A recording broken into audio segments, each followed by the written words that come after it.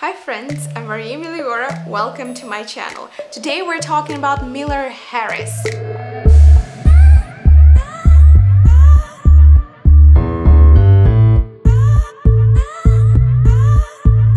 I've heard of the brand.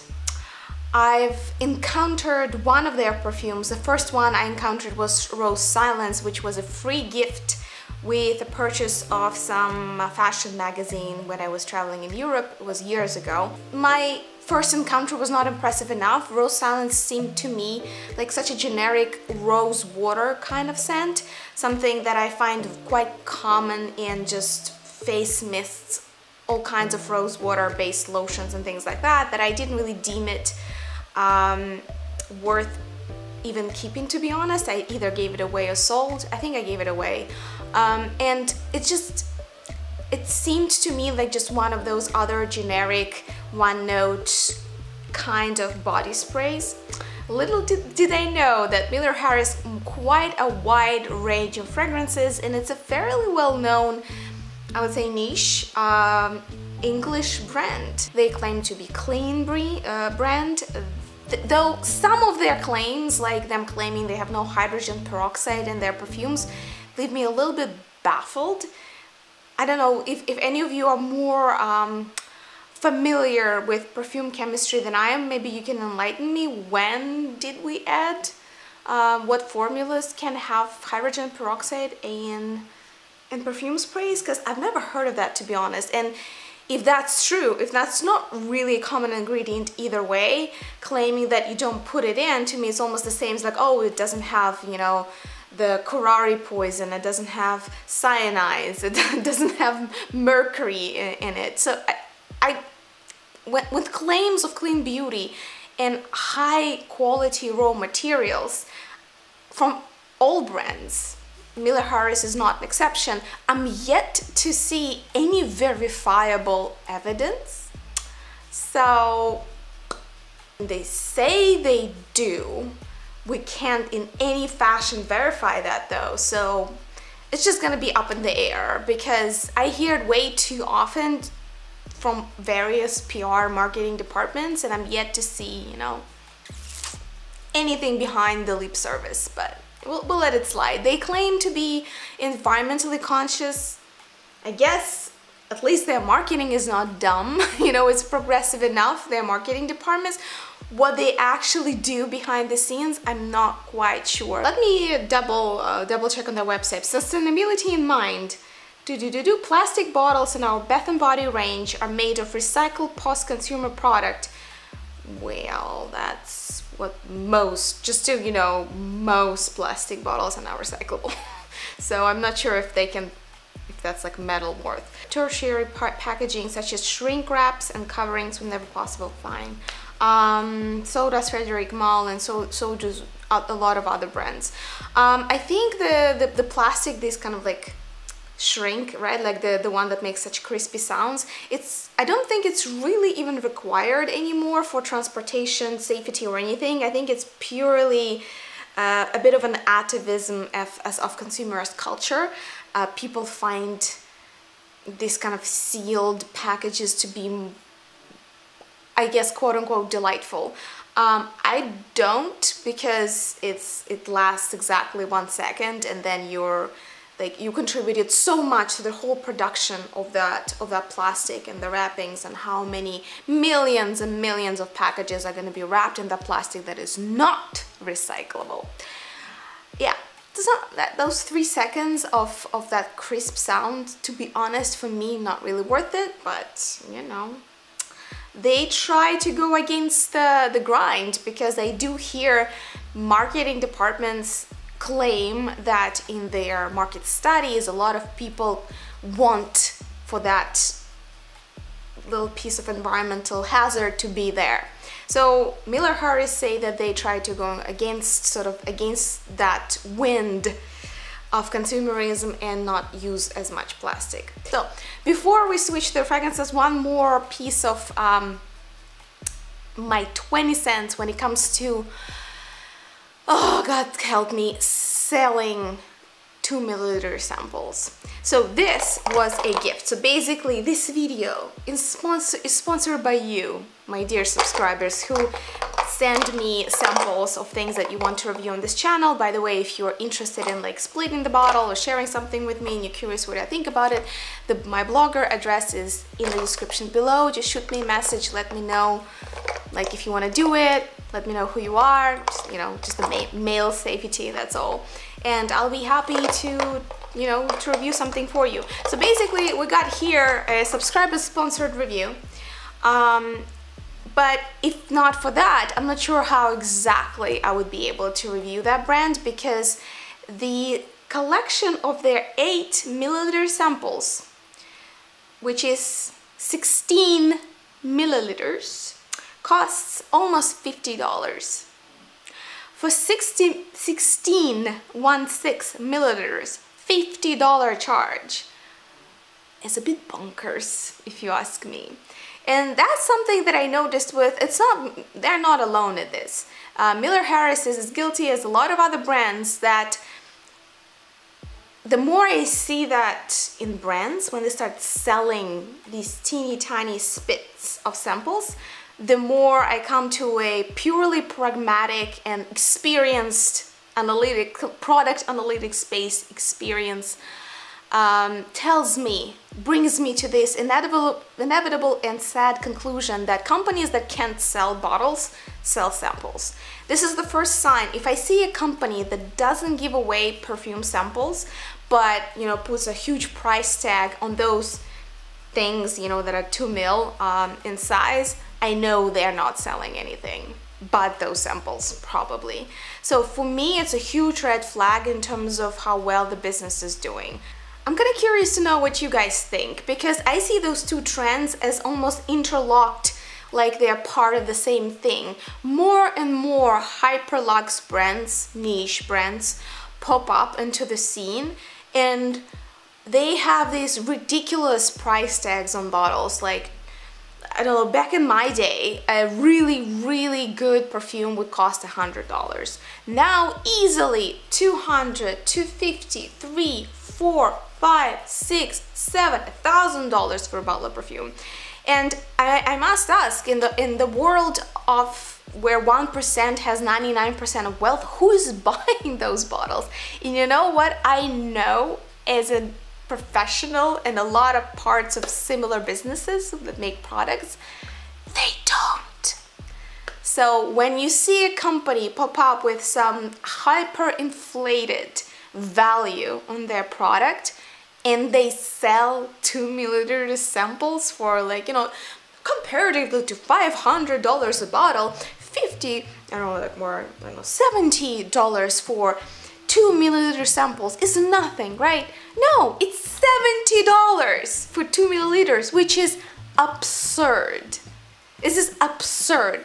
I don't know what have to be in that liquid for it to be even worth quarter of that price. It's just the chemicals like that probably only exist in virology labs, like secret labs of big pharmas that are about to cure, you know, making vaccines for the next generation of HIV or something like that, or some like crazy autoimmune diseases. Perfumes, no.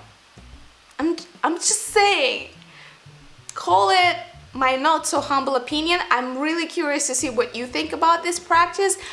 I used to be surprised, then I got pissed, and I think now I just, you know, graduated to be just sardonically laughing every time I see that. So if not for you guys, this video would not be happening, and to be honest, I'm losing interest for any brand that is in the business of selling samples rather than perfumes.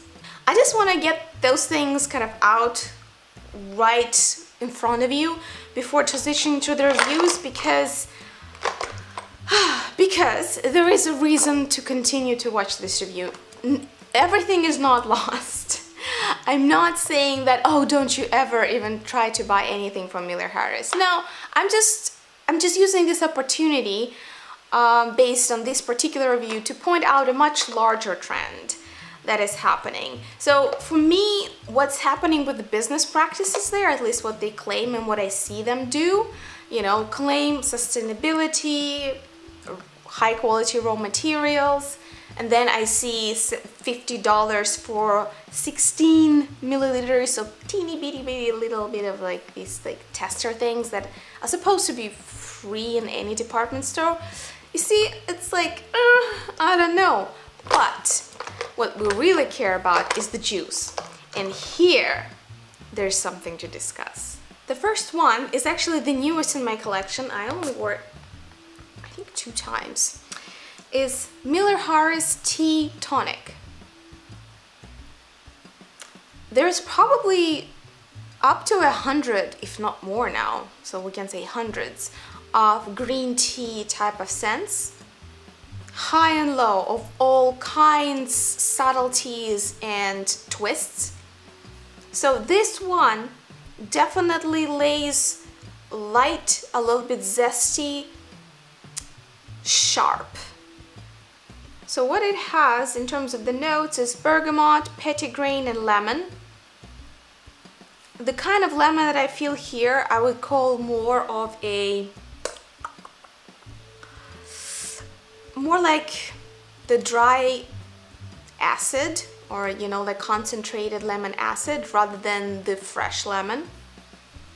Maybe because of bergamot it becomes much more bitter. Middle notes are tea, nutmeg and peach blossom. I'll be damned, I don't feel any peach blossom. Maybe somewhere behind the scenes something to round it up, because the green tea fragrances, especially when there's so many these kind of zesty eau de cologne type of notes, they could go much more bitter, much more austere, and this doesn't. It's a little bit scratchy in a way. We are talking, the base notes are mate, birch and musk. Goodness. Birch, that's a rare note. To be honest, I don't really feel much beyond the initial opening here. And when I wear it, it wears fairly well in terms of longevity. Again, a lot of these kind of scents that are very bright at the top, there's not much left after them if you don't support them with some synthetic vetivers or something grabbing, you know, those stabilizing molecules that really grab onto the skin.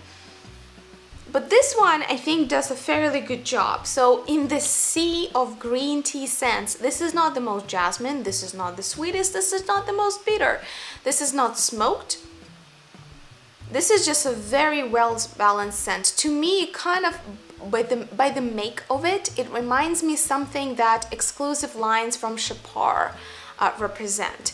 I did have their Magnolia, I do have their Neroli with vetiver, so something along the lines of like a very cleaned up, scrubbed up, very much architecturally straight lines of exclusive line of Chapar, and you find it here as well. I find this to be a delightful morning fragrance, and even more so I like to spray it in the bathroom before I take a shower, so when I hop out of the shower I'm met with this zesty, refreshing kind of bergamoty green tea smell. The next one that we have here is, I'm just gonna pull randomly, Meliora L'Heure de Rien. Okay, this is another point that I want to make. You're gonna see me struggle here, because for a UK-based brand, they sure as hell use a lot of convoluted French phrases to name their fragrances, and for the love of God, I don't understand why. If you're proud to be UK-based, why? Just why? Anyway, L'Heure de Rien is a interesting fragrance that is often debated what's the meaning of it. I guess if they used English names for an English brand, maybe that would solve that problem, who knows. So a lot of people say that it's like the smell of nothing. It's their attempt at, you know, in the similar vein of Juliet Has a Gun, Not a Perfume, the Molecules, you know, that perfume line where they have only like these synthetic bases that open up with time on your skin and there's not much to it, blah blah blah, like perfume that is not a perfume. But I don't think that's really what they mean here, because it definitely has a presence. Yes, this is not loud, this is not particularly musky either, but it has this kind of muffled, creamy entrapment of fruity and something slightly BO. Maybe they do have synthetic musks in there, I don't know. But I swear to God, even though it's not loud and kind of like a new type of fragrance sits close to the skin, gosh, there's some smell there. I will go further than that. It's not even BO. This is something coming straight from a toilet. I don't know what it is, but it just gives me some reference to something I never want to smell voluntarily.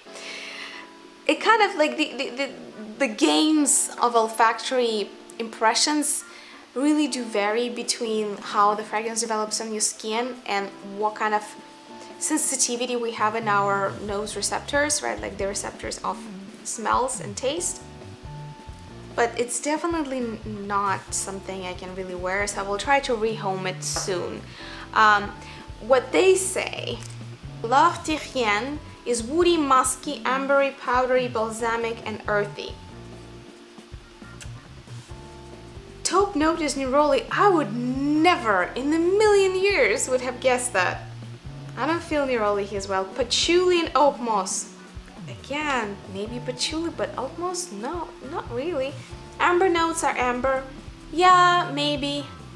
But the kind of amber that I find to be kind of like the amber accord that I find to be super jam-like, kind of like this hard candy synthetic amber.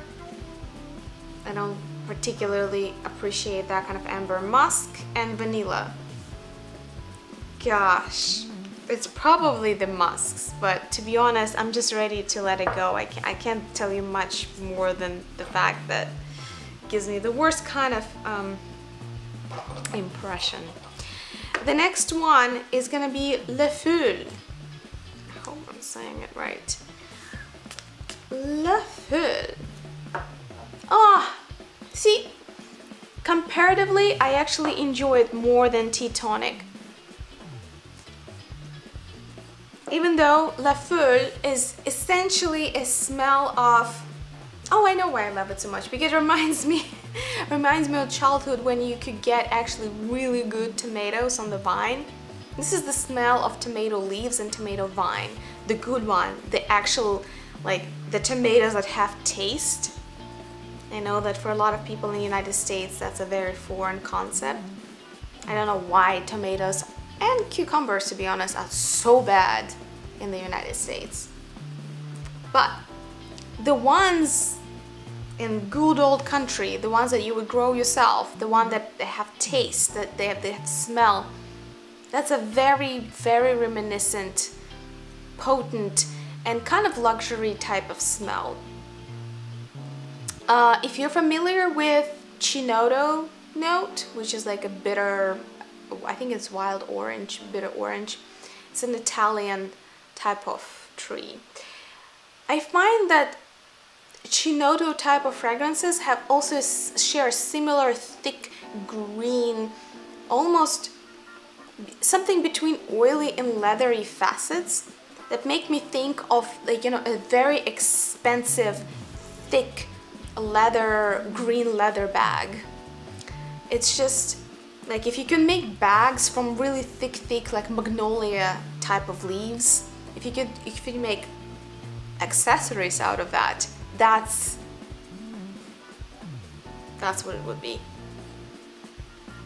Unfortunately, it can go a little bit more toward pickles, and that's pretty common. with green scents. Sometimes when you add all of those green spices like thyme, some facets of dill, you know, like it just can go into like pickling things, pickling juice. But I must say this is one of the really good representation of tomato leaves fragrances. Unfortunately for Miller Harris, as much as I appreciate Le Feuille, I do have a Russian perfume, Brocard, which is called Tomato Leaves. And that smells just as good, maybe lasts a little less, but it costs $10 a bottle. So I appreciate the smell. If you like the idea of thick green scent that is not bitter, but that almost like gives you this kind of slightly oily, slightly leathery substance to it, Le Feuille is a really good candidate, but I already have a bottle of perfume that does that job really well. So I'll be using it up and probably will just let it go. Next one is La Famille Ottoman. Ottoman?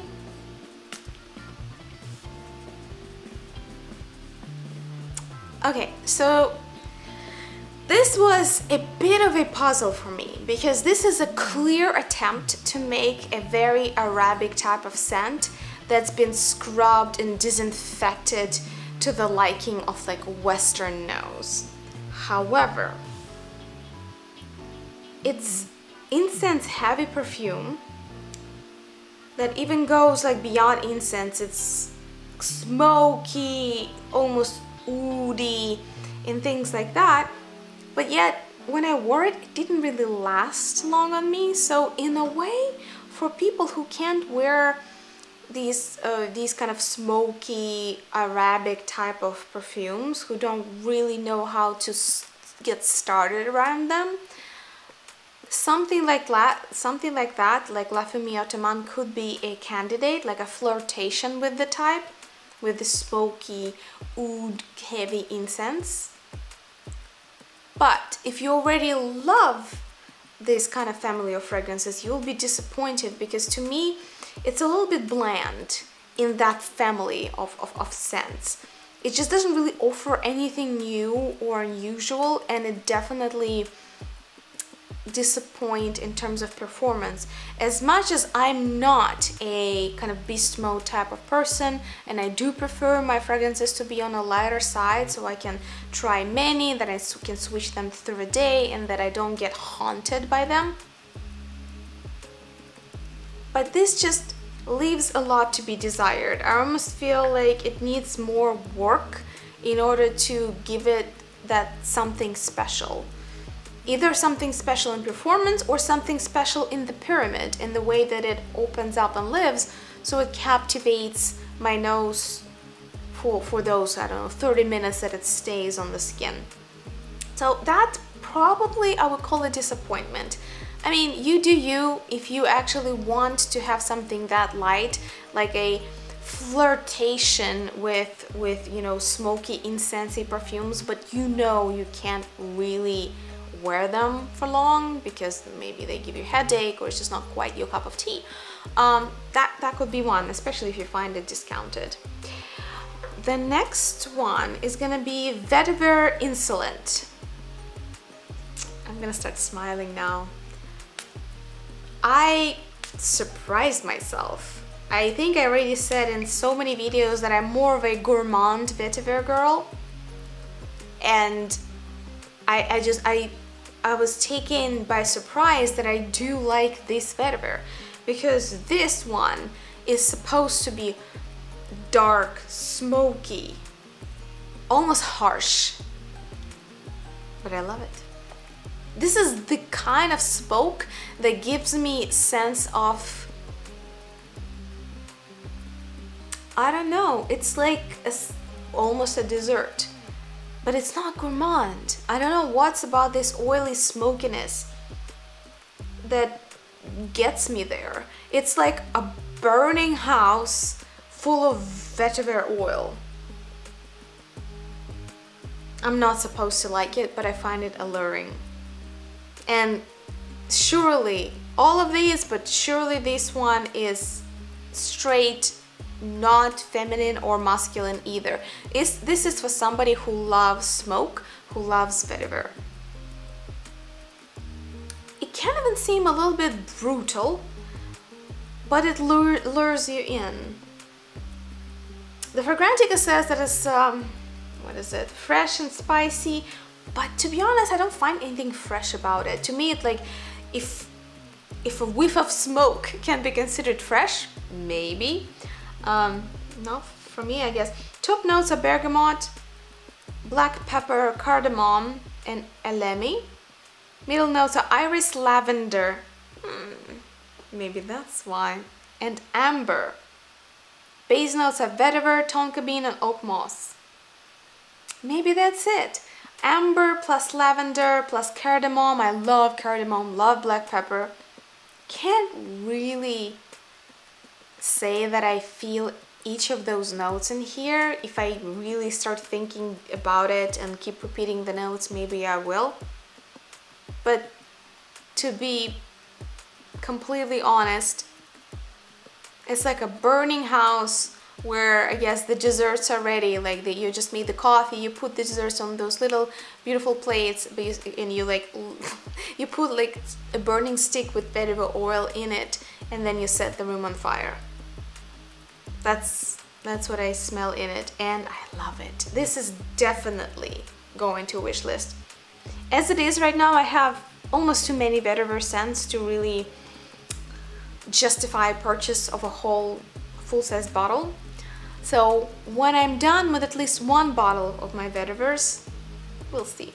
We'll see. Maybe that will be it, because it's definitely high quality work and it's unique to what I smelled in the vetiver space.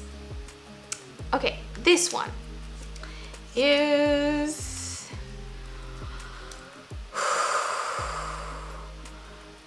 Courrier d'un Soir.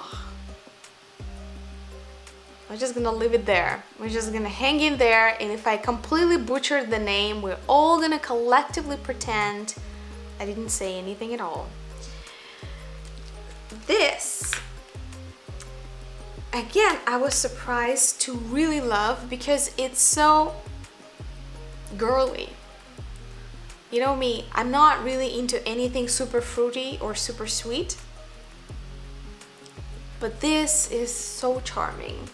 First of all, because it's the kind of fruity sweetness that I kept walking around, it's like, it reminds me of something, it reminds me of something, it's something, but what is it?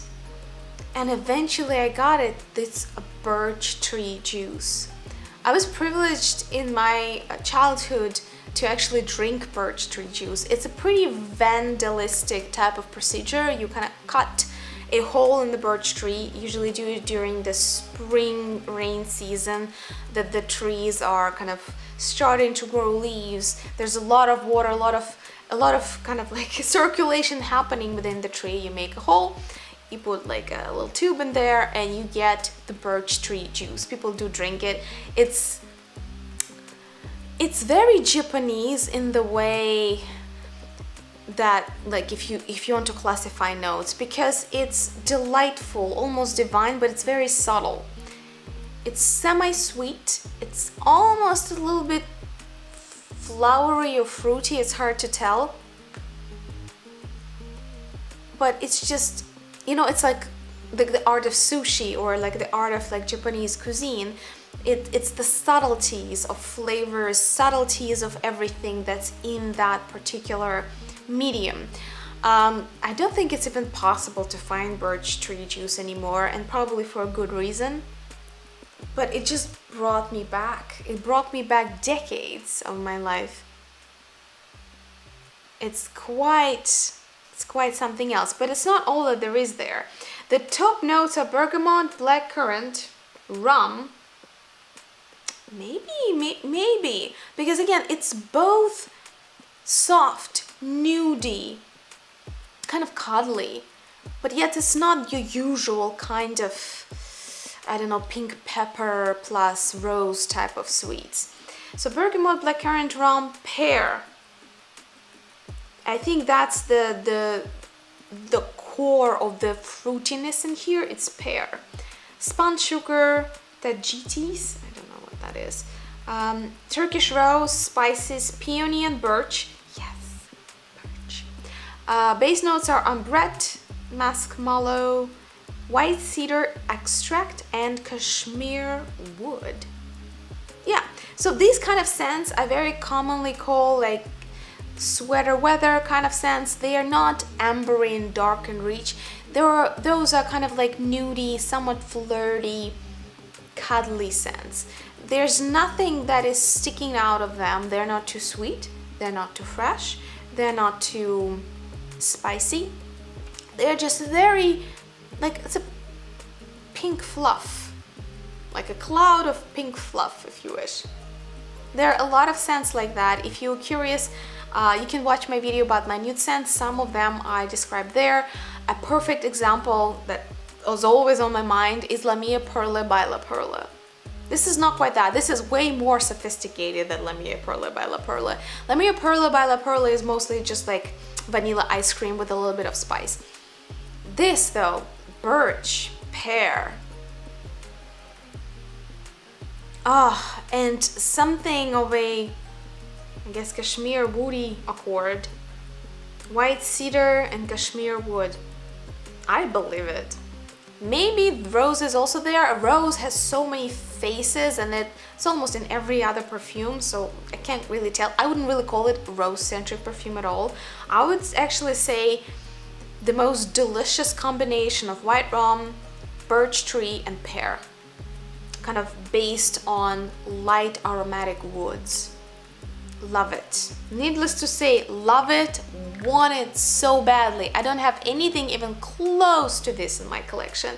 So I'm gonna be wearing the subscriber's gift, all 8 ml, to the ground, and then I'll start hunting for the bottle. I already looked it up.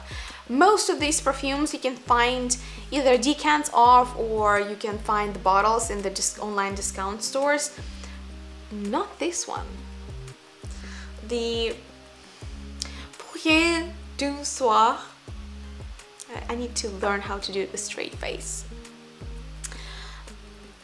That one is pretty expensive or just absent. So maybe it's discontinued, maybe it's just like a cult favorite. Let's actually check this. I am already on the Miller Harris website and they claim to know what their top sellers are. So the top sellers, according to them, is Lumière Dorée, Scherzo, the newer ones, which is like Blousy, Brighton Rock, that's like a different, oh, it's actually finally English names, thank you. Brighton Rock, Blousy, Violet Ida, Percental, then Rose Silence and Tea Tonic. So actually the pear and birch and rum scent is not really their best seller. I'm surprised that Tea Tonic is a bestseller. Even more surprised that Rose Silence is bestseller, because to me that rose is very, it's fine, it's just very generic. And to be honest, so is Tea Tonic. Both are good, refreshing kind of body spray type of scents, perfect for so to speak youngsters, or just anybody who really prefers light scents. If you're like a Jo Malone kind of gal or man, you probably would enjoy some of their lighter cologne type of scents. And Rose Silence and Tea Tonic are definitely good examples of that. But when it comes to something truly interesting, the two that I find absolutely astonishing in the way how unique and interesting they are is Vetiver Insolent and Pourrier du Soir. So these two, mwah, love it, absolutely love it, really wonderful bottle. Alright, I was honest with you, I shared my opinions about the business, the namings, the fragrances themselves. Now you share yours. Let me know if you have any bottles by them. Are you curious to try them? What do you think about sample selling? I don't know, how much are you willing to pay for 2 milliliters of a fragrance just to try it, so you don't, you know, so you have a chance to sample it before you make a decision on a full-size bottle? yeah, just like I'm just curious. I'm just curious what opinions are out there, because on one hand, I don't think I'm the only one who is a little bit speechless about what the perfume market is becoming. On the other hand, maybe it's all right. Maybe it's just the way it's supposed to be. After all, Scentbird and all of those sampling programs that other big stores have, they exist for a reason. Maybe all of us, all of the companies should be transitioning to just selling smaller sizes. Maybe selling a 2 milliliter perfume as a legitimate product, just like any other, and we should probably all shift toward travel sizes and just swap them every month. Because in a way, that's what Scentbird really advocates for, right? Like, you get yourself a decant, you wear it for a month, and you move on to something else. So on one hand, that makes perfect sense to me, and I'm honestly kind of thinking that I have so many beautiful, amazing decanted perfumes now that I don't really need to buy a single new bottle. I'm set wearing what I have till the day I die if I really want to get good use of my perfume collection. So buying decants makes all the sense in the world. But at the same time, as I shared earlier, I'm just conflicted. I'm just conflicted when I see those plastic or glass teeny tiny vials being sold for $50. I don't know. You let me know what you think of it. All right, thank you so much for your attention, and I'll see you in the next video. Please subscribe if you haven't yet. And also, if you could please share my video with other perfume lovers that you know, I would really appreciate your support and patronage. Thank you so much for watching.